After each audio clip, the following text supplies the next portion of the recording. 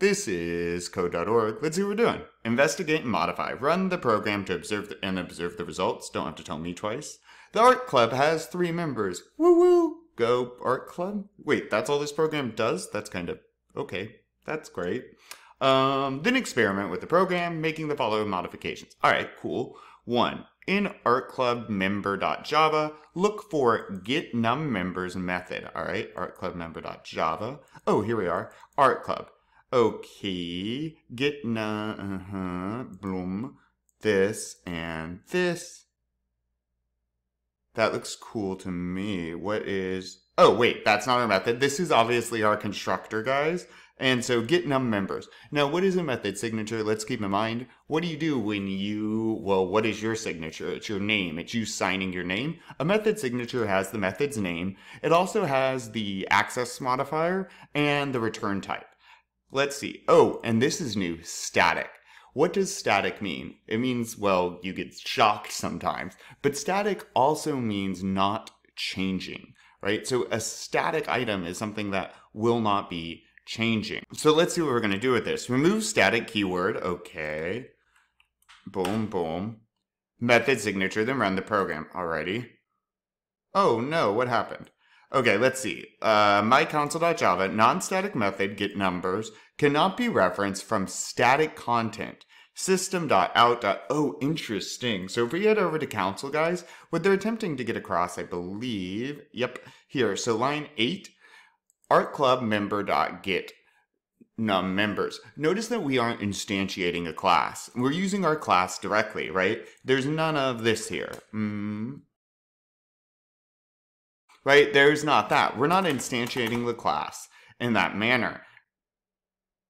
We are doing so here for each of the members, but we're not calling on it directly. We're doing this, right? So we're directly calling on a method within the class, this method, which is why it's public. It gives us access to it. However, we're getting this error. It can't be referenced from a non-static context. So it's saying, hey, if you're going to allow this method not to be static, meaning it's allowed to be different in each instance, in each object, then it's not trusted. We're not going to allow that to happen. The only way you can call a method directly in the class is 1, if it's public, and 2, if it's static.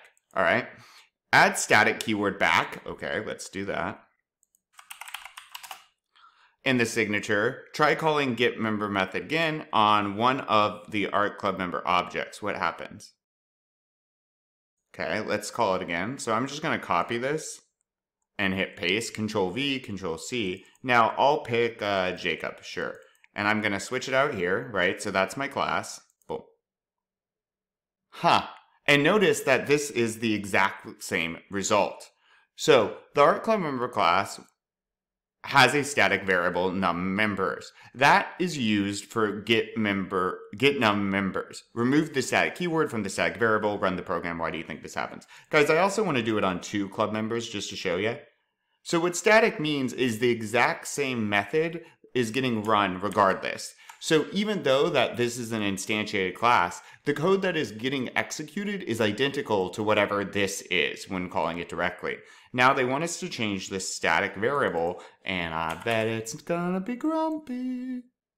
Yeah, so it's gonna be mad because it says, hey, you're not allowed to use this directly, this static method, with a variable that could be changing but inside of each instantiated object. Right? In the Eva object, in the Jacob object, and in the Anita object, the number could be changing and it could be different. Maybe NumMembers in Jacob is 9 and Eva's is 74. However, if it's static, when I change it to 9 in Eva, then it must be 9 in Jacob. It changes in everything. And so if you have a static method, it's only going to let you use static variables. It needs to know that the method and the variables used will be the same in all of the classes. Pretty cool. This is powerful stuff. I'm excited to see what we do with it.